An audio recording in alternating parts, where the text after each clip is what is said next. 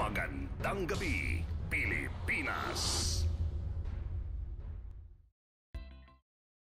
Itinatag noong 1964, ang bayan ng Bataraza ay matatagpuan dito sa southernmost part ng mainland Palawan. At dahil sa pagpasok ng mga naglalakihang mga kumpanya at dahil na rin sa saganang kalupaan at karagatan, halos lahat ng mga tao dito ay may kanya-kanyang pinagkakakitaan. Animoy isang paraisong naging tagpuan ng mga nagnanais ng simple at mapayapang pamumuhay.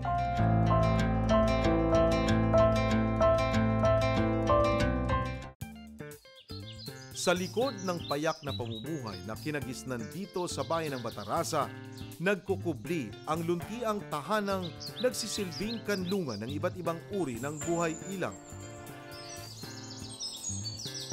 Halos 30 minutong paglalakbay at 2 kilometrong pagpanhik sa bundok, mararating ang Kapangyan at Lalatuan Waterfalls.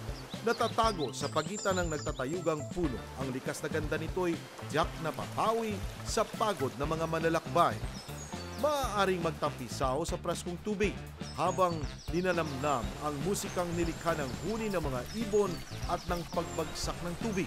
Para naman sa mga adventure seekers, mainam na subukan din ang pag-explore sa ilang kuweba sa kabundukan ng Bataraza, gaya ng Gangub Cave.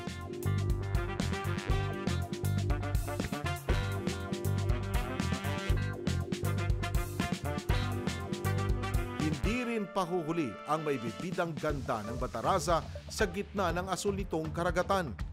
Bukod sa puti at pinong buhangin, naging bentahe ng Ursula Island ang up-close and personal encounter sa iba't ibang uri ng ibon na naninirahan sa kagubatan sa gitna ng isla.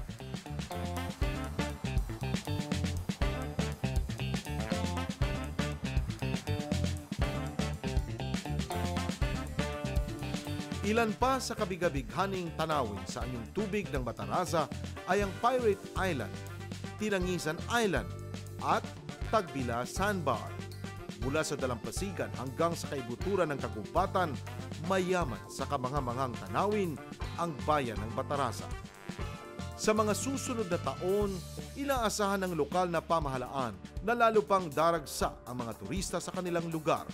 At kaakibat nito ang mas bumibigat na tungkulin para sa otoridad na matugunan ang ilang agam-agam, partikular na ang seguridad.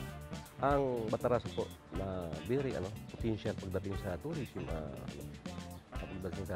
tourism, area. Ngayon po, in fact, nag-i-start na yung Bataraza ngayon.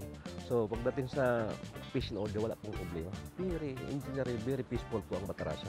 Kasalukuyan po namin tinatapos in its final stage yung aming pong tourism code na kung saan ay dito aangkla yung tourism plan ng executive branch. At importante pong matapos namin to dahil sa inaasahan po namin yung pong pag-imbita ng ating mahal na mayor sa mga investors.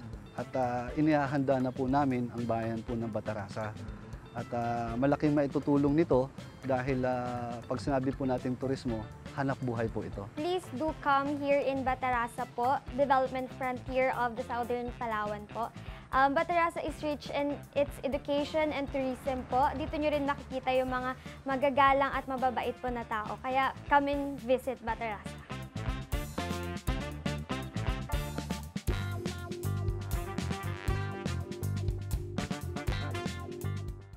Magandang Gabi Pilipinas.